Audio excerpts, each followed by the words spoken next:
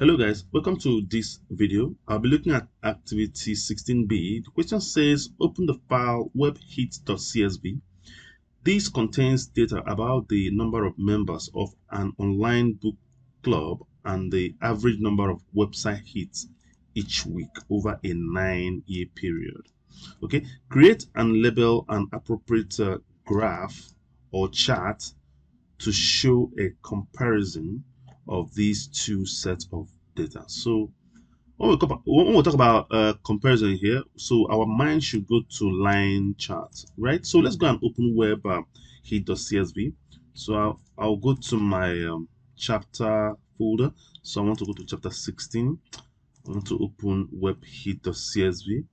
First of all, I want to save this file as activity 16b. So as a workbook, I want to save it in my tasks folder here. So I want to call it activity 16b. Okay, that's good. So we want to compare these dates over 9-year period. Want to compare the number of website hits and with the number of members, right? So what I want to do, I want to select everything here. Let me just select everything here. Okay. I want to go to insert. I want to go to line chart. Okay. So this is the appropriate chart for this. Let me just reduce this side a little further. Okay.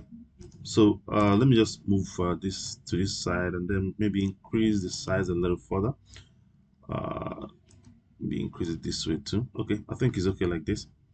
So the next thing I want to do, I want to label it, right? So let me call so this is the title, the chart title. Also, I want to say, let me just copy this here. Let me just copy what is in here. Comparing members and website hits. So let me just copy this as my title. I want to paste it in here as my title. So I want to, so then this side should be, let me see, let me just click here and then add the axis. So the vertical axis, what should we name the vertical axis? We want to name it members slash website hits, website hits, something like this. All right, yeah. So here I'm going to name this place date. Let me just name it date, okay, which is the horizontal axis. So I'll call it date here.